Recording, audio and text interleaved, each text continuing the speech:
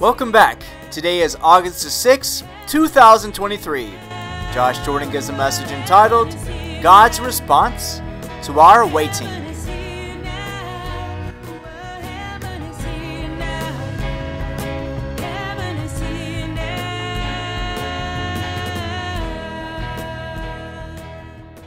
All right, guys, I'm going ahead and start us on up. Good to see everybody tonight.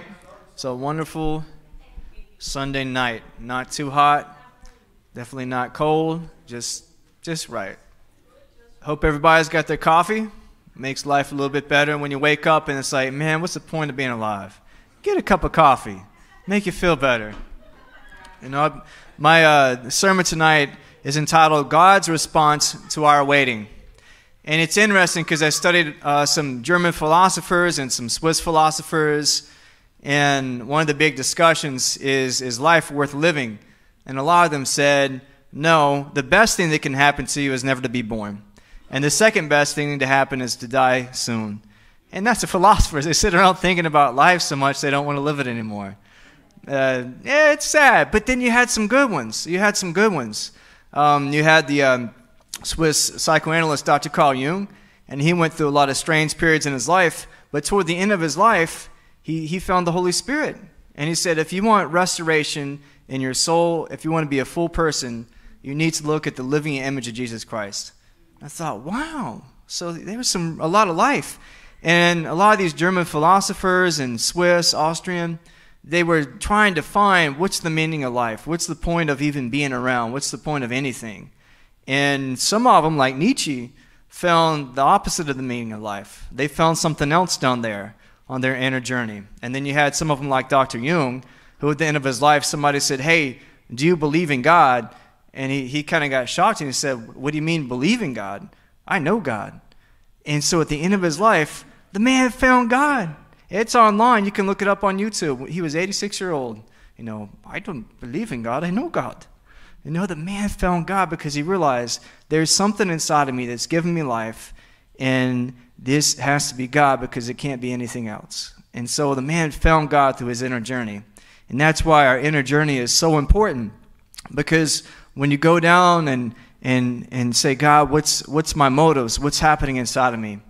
You know, it's important to find that answer. I'm trying to think of the passage. I think it's in Hebrews. It says, the word of God is living and active and sharper than any two-edged sword, piercing as far as the division of soul and spirit, of both joints and marrow. And like Don says, it's not a marijuana joint. And able to divide the thoughts and intentions of the heart. So the word goes down inside of you. David says, let your truth be made known in my inner man. And so that word goes down inside of you, and you can either follow him down in there, or you can just be a surface person for the rest of your life. But God calls you to go down there and see what your motives are, because maybe you're trying to live a good life out of wrong motives. But God calls you to go down there because he says, love me with all your heart. That's our commandment. And he also says, you will find me if you search for me with all your heart. Now, there might be parts of your heart you don't want God to see. Like Peter said, Lord, don't be in this boat with me. Let me get out of this boat. I don't want to be around you. I'm a dirty man. I'm a bad man. Get away from me, Lord. And there's part of our heart that is going to say that when it sees the Lord's glory. You see yourself. You're no longer just seeing yourself, you know, through a shadow. You're seeing yourself in God's light. And it's like, Lord, get away from me, man. What are you doing hanging around me? I'm a dirty man. You know, the Pharisee, the religious man, says, thank God I'm not like that man. But the true inner man says, no, I am like that man. Except for God's grace, that's exactly how I would be. And we realize we can just be just like that man. Daniel and I got to minister to someone coming off of crack cocaine in Brazil. And, you know, I was crying because I saw how this man was a Christian and a minister, and he had a bad slip-up, and he was going down a bad path. And I was crying. I said, man, if God wouldn't have saved me, I'd be in the same shoes you're in right now. And you're not a bad man. You're under too much pressure, and so you're going back to your old life. First of all, you need to get this pressure off of you, because as long as that pressure's here, you're going to go back to something. It may not be cocaine. It may be something else, but you're always going to go back to an addiction. And that's why we have to wait for the Lord. Because as we look over and over and over in Scripture, we see two types of systems. We see the system of Babylon and the system of the New Jerusalem. And Scripture always talks about this, Jerusalem or Babylon, the New Jerusalem, the heavenly city or Babylon. And that Babylon, it really represents all the negative, all the worldly way of thinking, the earthly way of doing things, the earthly way of doing business, of ripping people off, of being part of a system that's godless. And we see it over and over and over. And God wants to work that Babylon out of us so we can complete His will. And that's why I'm talking today about the inner journey and about these different philosophers, because they went down inside of themselves. One of them, I'm sure all of you guys have heard of Nietzsche. Has anyone not heard of Friedrich Nietzsche in here, except for Olivia? Okay, everybody knows who Nietzsche is. He's the famous man that said God is dead. And that's how most of us know him. But we don't know why he said God is dead. And I've been able to study some of his stuff. And I saw a documentary. It was very, very interesting. Why did this guy turn against God?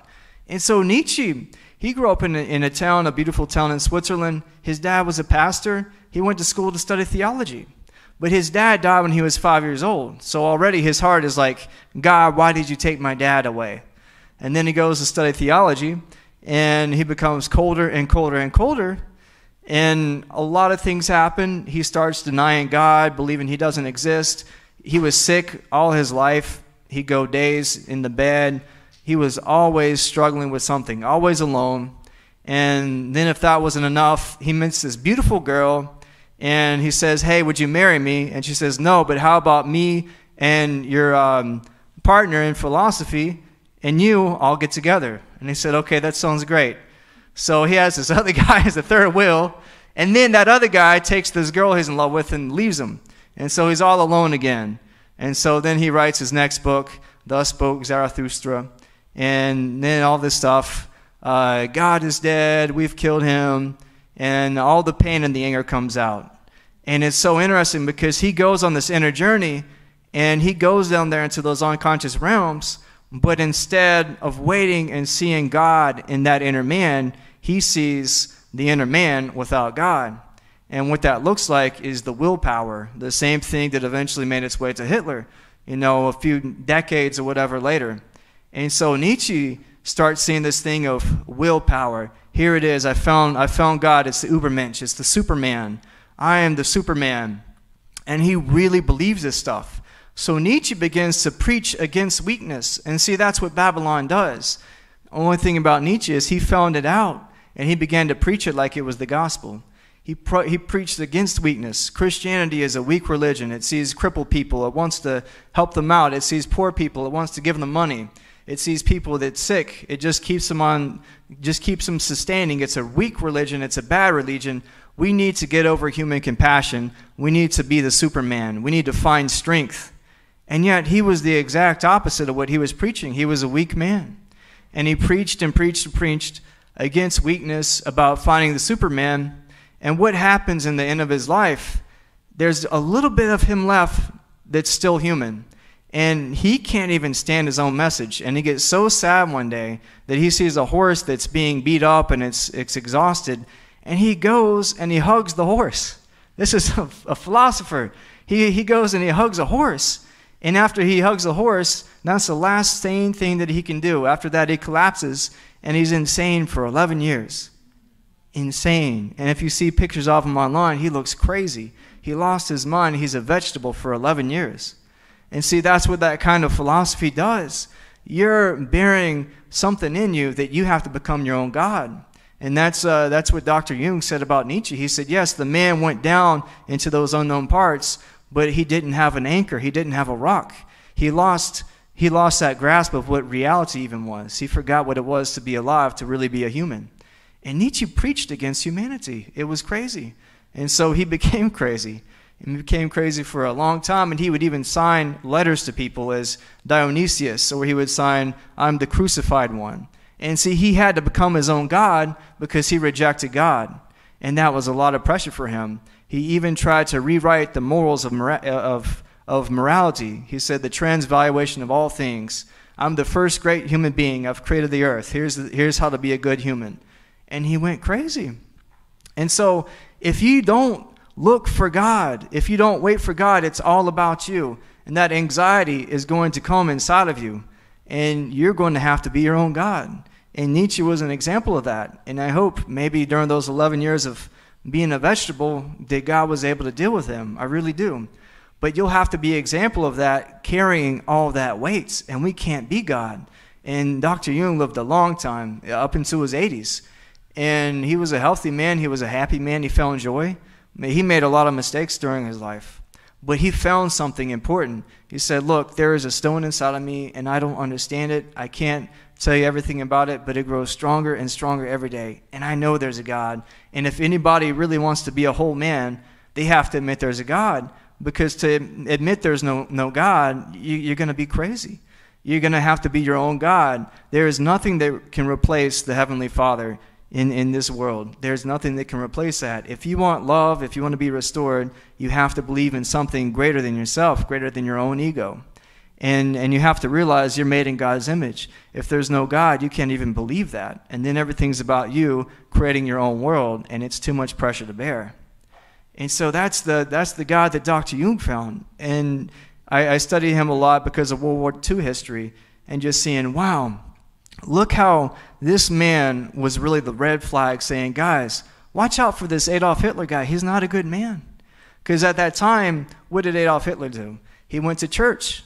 You can see all these pictures of him standing in the church door, shaking hands with these cardinals, with these priests, saying, a vote for me is a vote for Christian culture. But he never said a vote for me is a vote for Jesus. He said Christian culture, because it was all about culture. He was playing people.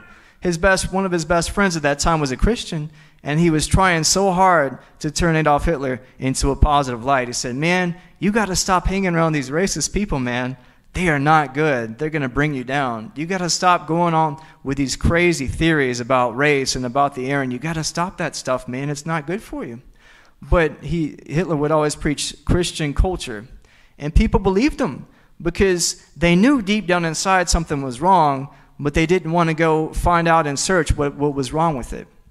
One of the people in Hitler's life was an architect. And the guy was planning on building a dome in Berlin the size of the pyramids in Egypt. And the guy thought, man, this guy Hitler is so incredible. And so what happens the day they start building this magnificent dome, which would make anything else look like nothing, the day that happens, World War II begins. And now this guy is no longer an architect. He's Hitler's arms munition guy, and he's designing tanks, and he's designing factories to build planes and submarines. And the guy is so like, man, let's get this war over so I can do what I want to do. And he's so sad, and finally he says, look, because he got caught, he went to prison, and he said, look, I knew something was wrong, but I didn't know what it was, and I didn't want to know what it was. And one of my friends told me, hey, there's some camps out there. If you get the chance to go visit it, don't. Believe me, you do not want to know what's going on. You stick to your stuff, man. Don't even ask any questions. And so people knew something was wrong, but they didn't want to admit it.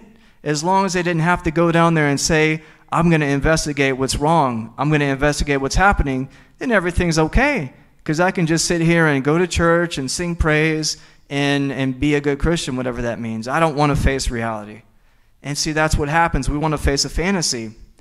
Why does it say in Jeremiah, it says, my prophets prophesy falsely, my priests rule on their own authority, and this is exactly what my people want.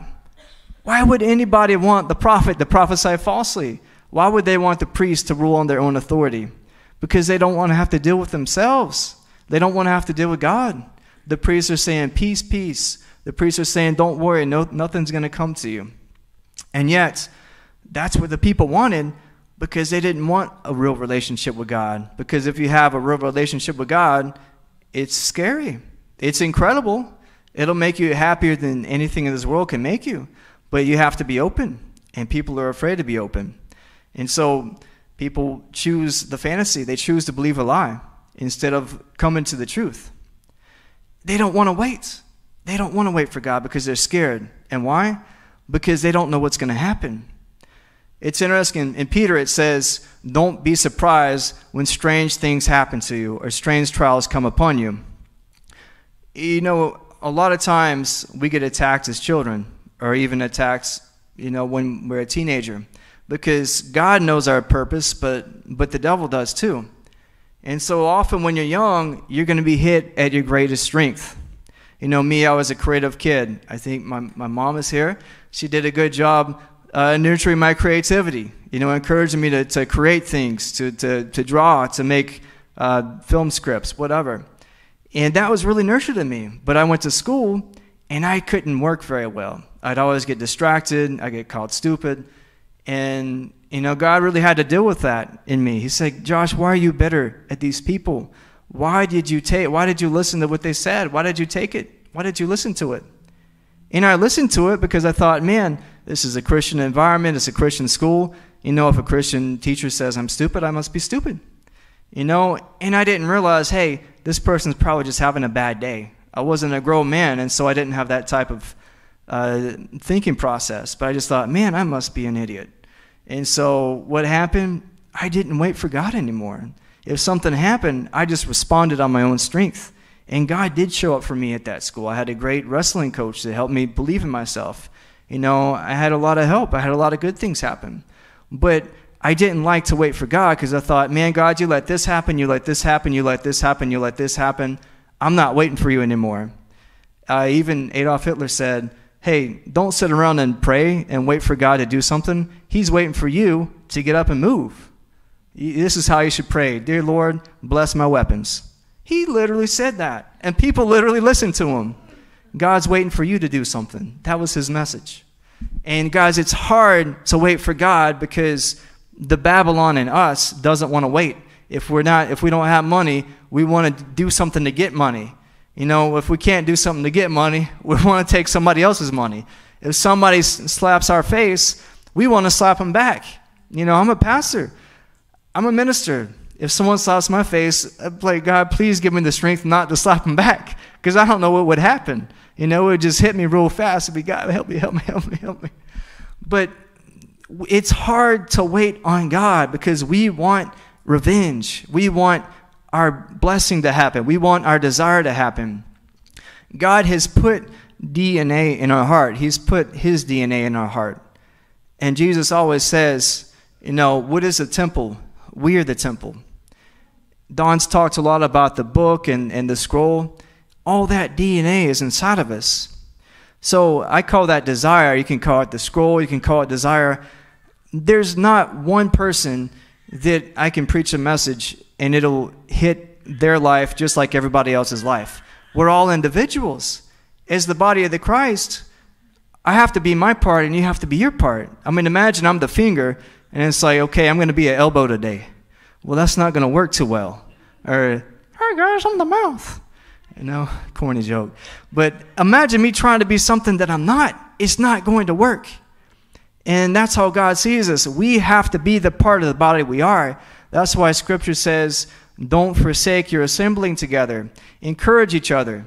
Look, I have my door I have to walk through. I have my destiny, my scroll I have to live. Nobody can live that for me. But you guys can help me. Say, Josh, you're supposed to be writing screenplays. You're supposed to be creative. You're supposed to be doing this and that. Why are you sitting there doing this all night? Why are you sitting there playing video games 24/7 or, whatever? Why are you sitting there trying to figure everybody's problems out? That's more what I do, trying to figure stuff out all the time. I can spend a lot of time doing work that doesn't matter. Just because if I'm busy, I feel okay. But God has put a desire in our heart, and we have to look at that desire. The desires that God puts in our heart, that's a lot like our scroll. Delight yourself in the Lord, and He'll give you the desires of your heart. I think a lot of people see their desire, and they try to do it themselves. It says in Ephesians that the Gentiles make their God their own desires. So God puts that desire there, but you have the opportunity of seeing it and saying, okay, who's going to fulfill this desire? Now I can see what it is. I know what I want to do. I want to be an astronaut, or I want to be whatever. I want to be a painter. I want to be a construction worker, whatever. I want to get married. Well, who's going to fulfill that desire? Do you trust yourself to do it, or do you trust God? And when that desire becomes your God, then, hey, at least you're acknowledging it. But then you're going to have some problems, because now your desire has become everything. Okay, I need this, so I'm going to do whatever I have to do to get it. That's what happens when you make your desire your God. You don't trust God anymore. You don't say, God, I know you're going to give me this desire. No, you say, this is my desire, and it's going to get fulfilled. And when someone makes you mad, when someone feels like they're in your way, you just take them out. Look, we have plenty of examples in history. Today we have, some political figures out there. Some people may actually like them. I don't like all of them. I won't mention by name, but there's some pretty bad world leaders out there. And if they don't like you, you're gone. It might be anthrax. It might be the mob. They're going to take you out. They know how to do it. Because, hey, I'm okay with you as long as you don't get in my way. And what happens to us when we're young? Satan is going to hit us where our scroll is. Because when you're walking to who you are, you're a threat to somebody. And so what happened to Jesus Christ? Hey, take care, Charles. Good to see you, buddy. What happened to Jesus Christ? Jesus Christ came into the world, and he was trying to be taken out before he was even born. And when he was born, what happened? Jesus was born, and people tried to kill him. He had to move to Egypt. And then the Pharisees. And someone is always trying to kill Jesus Christ because he's a threat to everybody. He's like, especially when he's saying, I am. And if you knew my Father in heaven. Well, you're saying you're God now. And so as long as Jesus is not a threat, no one cares that he's around. It's like, okay, you want to go preach? You want to go heal a broken leg? Go ahead, do it. But the moment that he's saying, hey, my Father in heaven, it's like, okay, wait a minute.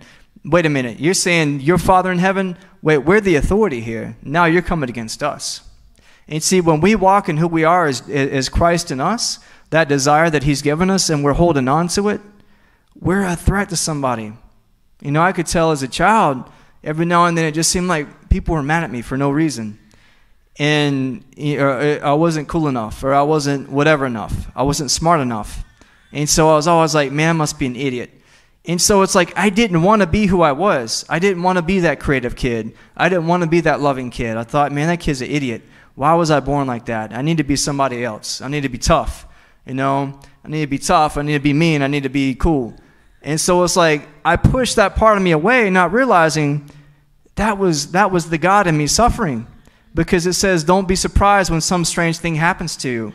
Look, when people see innocence in you, they're going to kill you. They're going to abuse you. They're going to do whatever they can because you are a threat to them. Something innocent is a threat. Even the Pharisees didn't even like kids. Here comes Jesus into Jerusalem, and he's entering into the city. And the babies, the children are crying out, Hosanna, blessed is he who comes in the name of the Lord. And the Pharisees are like, make them be quiet. And of course, Christ responds, if these didn't cry out, the rocks would. The Pharisees don't want to see natural reaction because those children, just because their innocence and their humility, they could respond to the glory that was on Christ. They didn't study Scripture. They didn't have all the knowledge. But in their spirit and their soul, they knew who Jesus Christ was, and so they naturally responded to him. And of course, the Pharisees are saying, hey, this isn't good.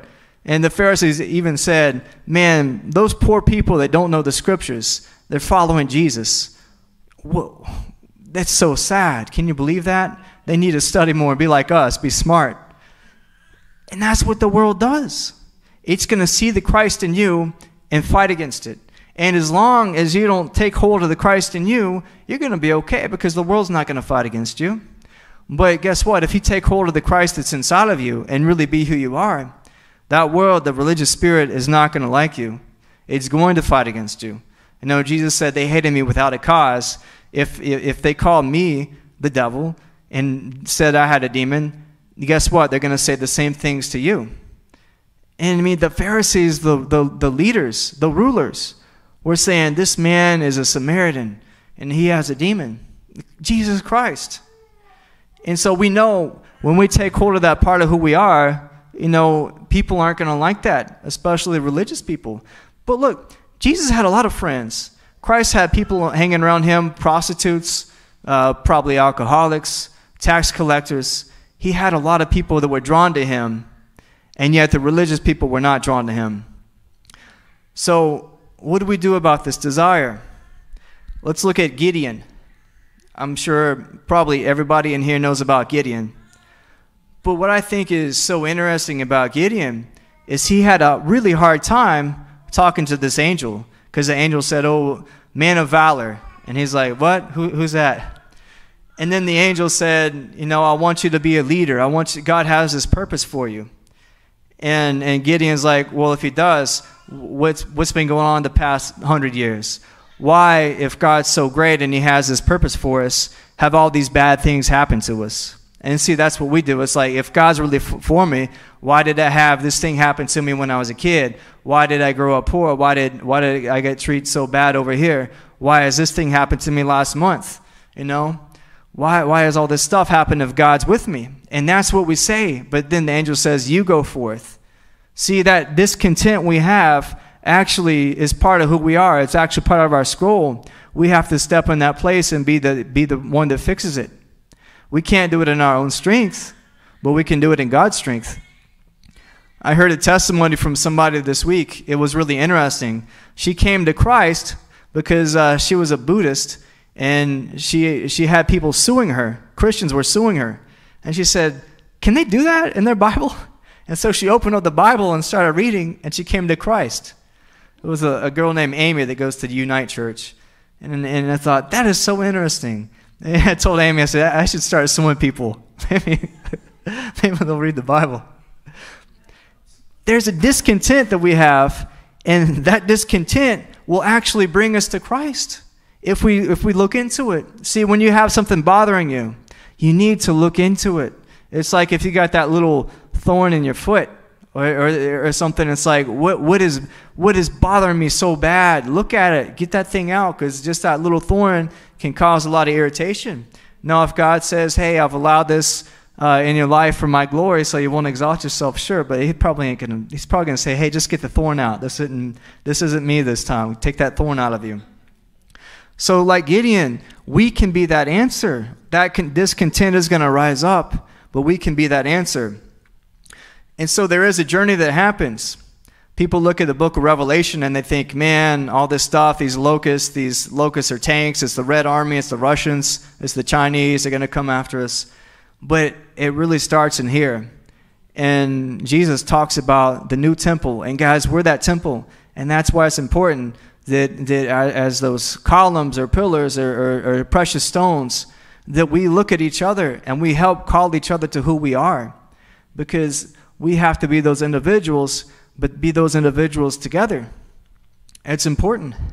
But as that temple, we have a new light source. It's no longer the sun. I mean, Scripture, it's interesting. It says, and I saw the heavenly city coming down. It no longer needs the light of the sun, because Jesus Christ, the Lamb, He is the light. And that happens to us. See, we have a way of looking at ourselves, and we can say, "Oh, this is why this happened. This is why that happened." I think psychiatrists can help in a lot of ways, but they can't help you always to see the light of Jesus Christ. They can say, "Hey, you got a problem because you got some chemistry off in your brain. Here's a pill," and that can help for a while. But when Jesus says, "Hey, here's the problem. You had a demon that was assigned to you when you were 5 years old." Well, that might change things a little bit. Well, how do I deal with this, God? Well, here's my love. Here's what you look like to me. And see, when we see ourselves in His light and not just the ordinary light, it changes our life. When we see our lives in the light of Christ, it changes our life completely. Because we have one way of thinking, but it says in Psalm 103, God is in heaven and you are on earth. His thoughts are higher than your thoughts. And it also says that in Isaiah. Our thoughts and His thoughts are two totally different things. So in our rationality, we can do a lot, but we can't walk on the water. We can build a boat. And hey, that's great. I mean, you could probably go faster in the boat than you could walking on water anyways. But maybe sometimes Jesus is calling you to walk on the water. You can't do that in your rational mind. You have to do that by your spirit, and it's only the child inside of you that knows how to walk on the water. It's not the grown man. The grown man is the critic. And that's one of the things we really have to deal with to escaping this old system of Babylon. Because, like the word says, those who wait on the Lord will gain new strength. They will rise up on wings with eagle. They will run and not grow tired, walk and not become weary. When you wait on the Lord, you're going to get that new strength. But the old critic's going to come up and say, hey, that's water. That's water, man. You put your foot on that, you're going down. Don't believe this guy. You're going to walk on water. What do you have? Some kind of like hover shoes? What is this? And so the critic in you is always going to condemn the child in you that's wanting to walk a supernatural life. And I think moving forward, we really have to deal with the inner critic. And we are all our worst inner critic. I criticize myself every day, probably once an hour. Man, I'm an idiot. What am I doing? And it's easy. It's so easy to do it. It's so easy to do that. It's so easy, because it's like, man, I got to do something better. I can just try a little harder. Just try a little bit harder. I can do everything I need to do. Why didn't I think of that? I've been designing these coffee bags for my business, and we've had so many things come up. It's like, oh, why didn't I think of that? Why didn't I think of that? Why didn't I think of that? And see, that's the inner critic. But there's a higher. God, what are you saying? Show me your light, Father. Show me your light, God. Show me what you look like. Show me your strategy for this situation. And to follow God, we really do have to get over that fear of making mistakes. And that's tough for me. When I leave the house, I check all the doors, make sure they're locked. I make sure all the machines are off. And I always check my car, make sure my doors are locked. Sometimes I'll go back to the house a couple times and shake the door. I think last Sunday, I shook the door once, and I got in the car. I was like, man, I don't know. Did I shake it hard enough? Is it really locked? Oh, I need to go. No, I'm going. Nope, I got to get rid of this thought. I'm going to go back. So I go back, and I shake the door. Yeah, it's locked. Okay, I can go. Because you know what happens? You do that every week, and then there's always that 1 week out of the year. The door was unlocked. Can you believe? I'm so glad that I took that lock. Just imagine if there was a thief walking by and he got into the house. But as much as I do that, last night I left my wallet in my car, and I had my car unlocked. And I always check that stuff. But I was so tired because I'd only slept a few hours the past couple of nights. And I was so exhausted, I had completely forgot. And I was like, oh my gosh, if there was a thief walking last night, they would have had a fortune. Well, they would have had a bunch of credit cards, not a lot of cash, but they would have had some credit cards. And I thought, you know what, I really do have to trust God, because I'm always going to have that day that I don't have my mental capacity because I haven't been sleeping. And I'm tired. And I have to get over that fear of making mistakes, because everybody's going to make mistakes every day. It even says that in James. We all stumble in many ways. If someone does not stumble in what they say, they're a perfect man. And so people talk about, I don't sin, I don't da-da-da-da. I've heard people talk about being sanctified, and I'm no longer a sinner. I don't sin anymore. I don't do any willful sins. But that's pretty tough, man. If I was around you 24/7, I'd find something.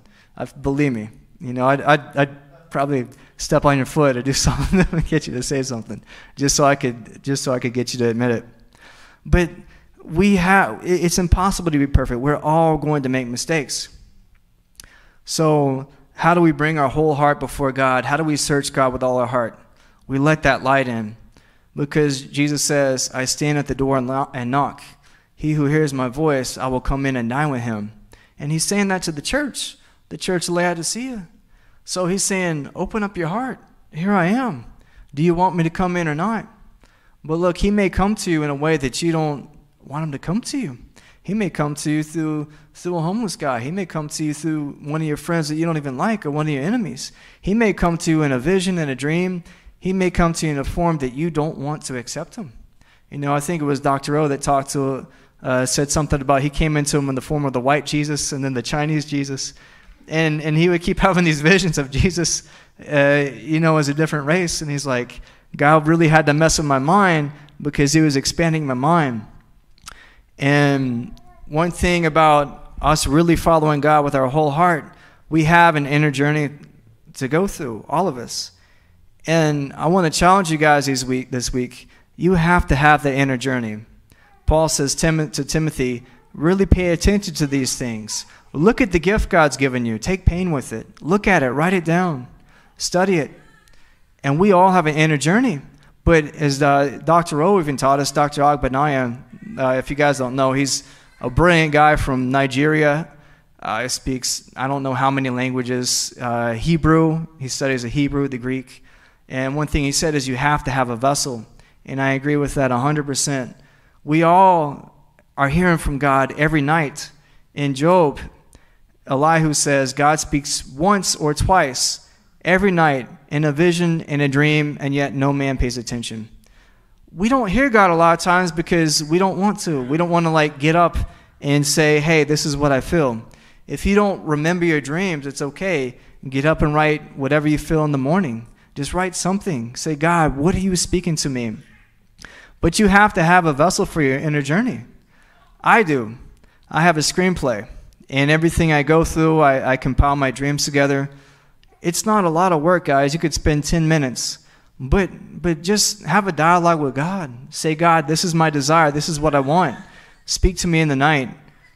I don't care if it's a journal you have a little audio thing. Maybe you just draw. Maybe you paint. Maybe you dance. Maybe you worship. You need to have something to keep track of what God is saying to you. Because, again, I can't walk through your door. You have to walk through your door. I can help you get to that door.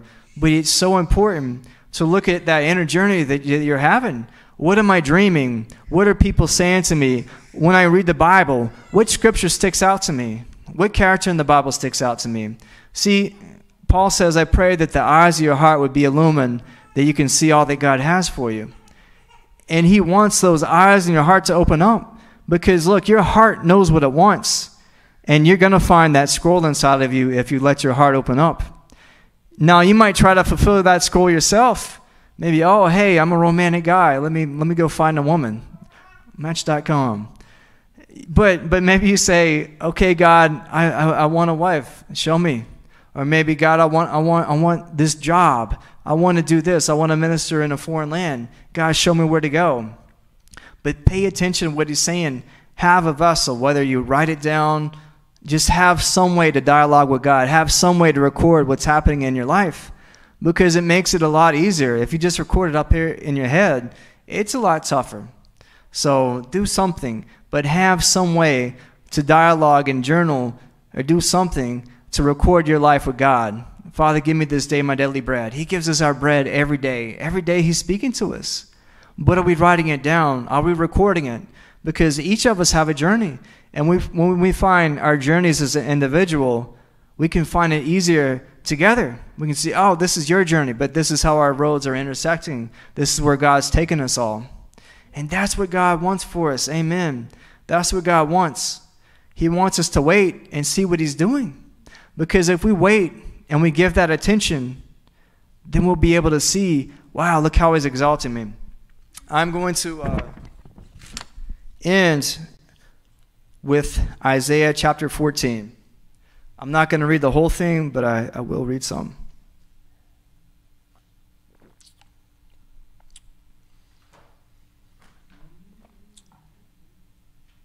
Isaiah chapter 14, starting at verse 1.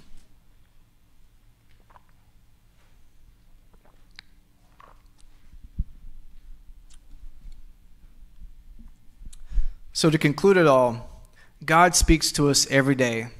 And if we wait for him, we will see what he's speaking. But it's hard to wait because like King Saul, we want to take stuff in our own hands. King Saul was losing his battle, and so it was like, okay, I got to take this in my hands. I have to do a sacrifice. King David knew how to wait. He put on the ephod, he prayed, he said, God, what do I do? And God always gave him an answer. Not in the time he wanted, but he always gave him an on-time answer. And David lived to be a very successful king. So when we wait, God raises us back up. The system of Babylon will rise up first because people take stuff in their hands, they get stuff done, they get money, they get power, they do what they need to do.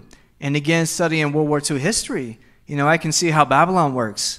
I will take this thing. God's waiting for me to do something. So I'm going to take this in my own hands.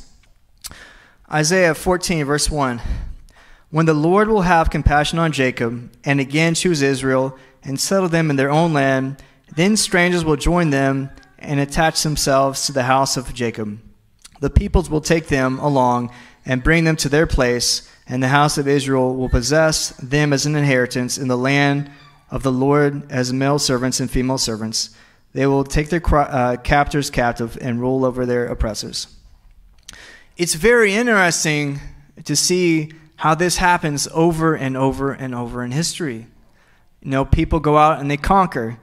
And especially with Israel, they were conquered, but then God always brought them back to their place, because it says the meek will inherit the earth.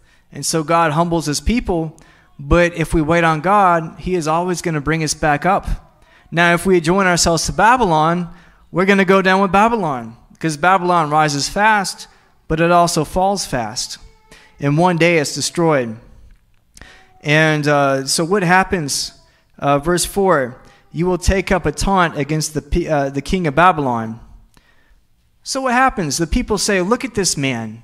Here's the king of Babylon who deceived the whole world. He's become weak like us. Where is his pomp? Where is his strength?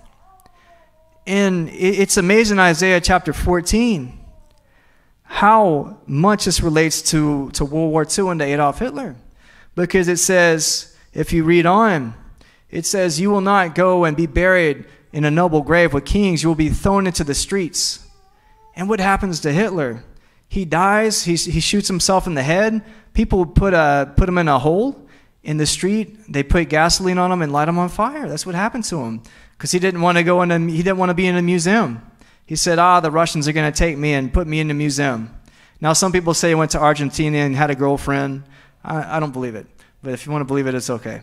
But anyhow, most historians will say that, yes, he was buried in the streets. And he had his body burned because he didn't want to be in a museum.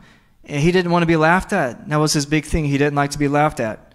And all this chapter talks about this man, this strong man, how you have fallen. Now, Hitler, nobody thought that he was going to fall. I mean, people looked at him, wow, this man is strong. He's going to win this war.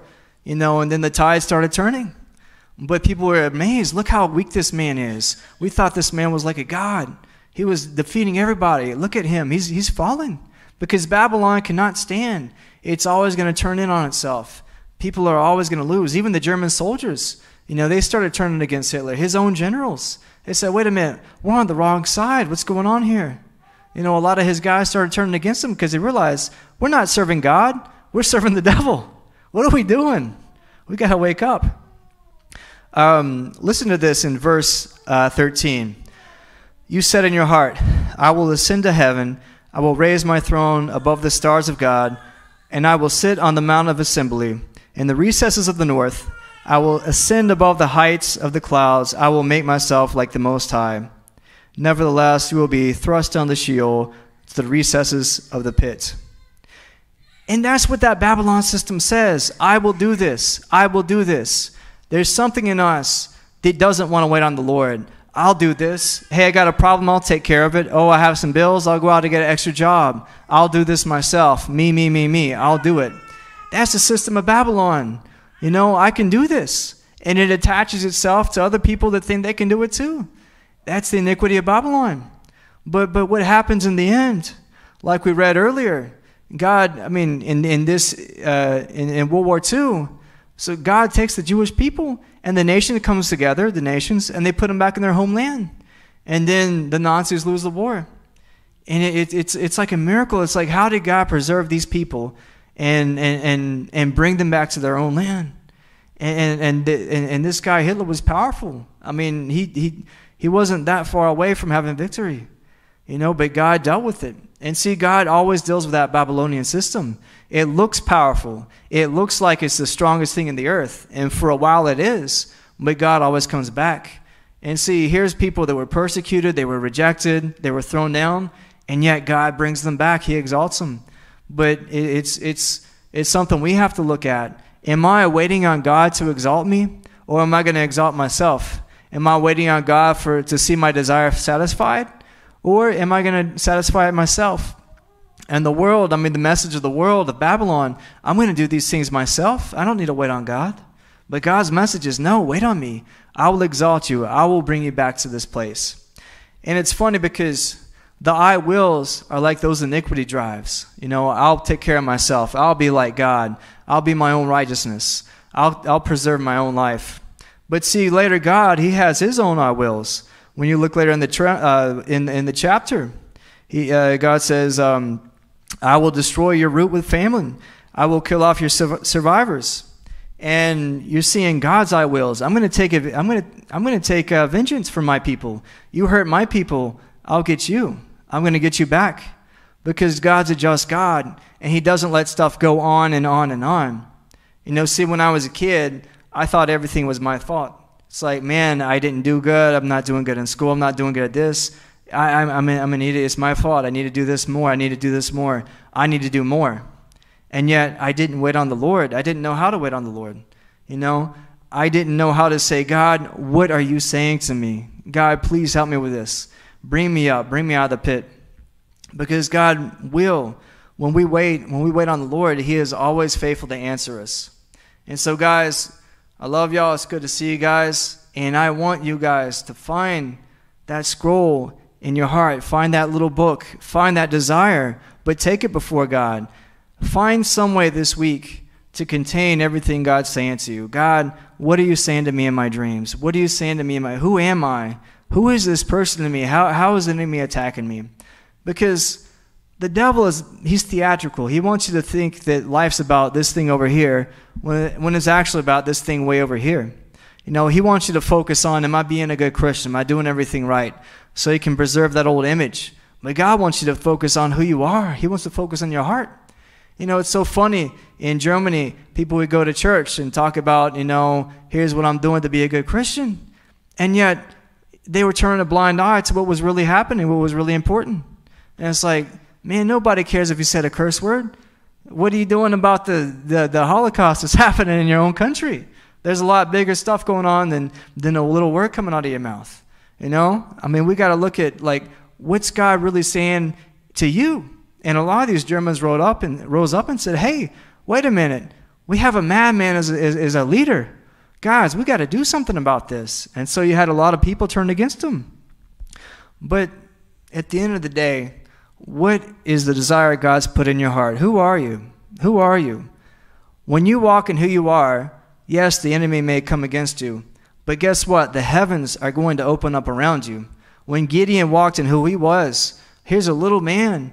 And he had 300 men, and yet he conquered. He was a warrior. When you step in who you are, nobody can stop you. It's up for yourself, because maybe you don't want that persecution. You know, Jesus says, those that follow me, they'll receive many times in this life, family, farms, but also tribulation.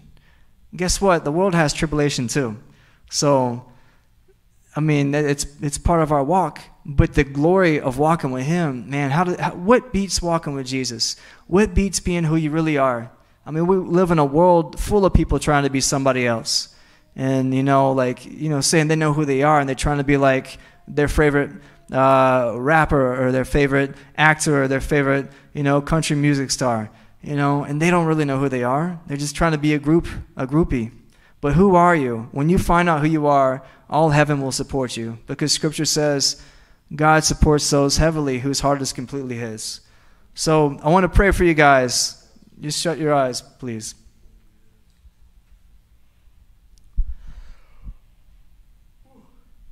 Father, thank you so much for your word and for your incredible love for us. And I pray that the eyes of our hearts would be illumined tonight, Lord, that you would show us who we really are in you. God, and any part of us that we've rejected, any lie that we've received thinking it's from you, God, I pray that you would illumine that and take it away from us, God. We also pray tonight for that inner critic to be silenced, Lord, that you would show us how we criticize the things that you're doing in our life, and we would not walk in fear, but we would walk in the spirit of wisdom as Solomon walked, Father. I ask this for everybody in your holy name, Jesus. If you guys want extra prayer, come on up to the front. I'd be happy to pray for you. Come on up.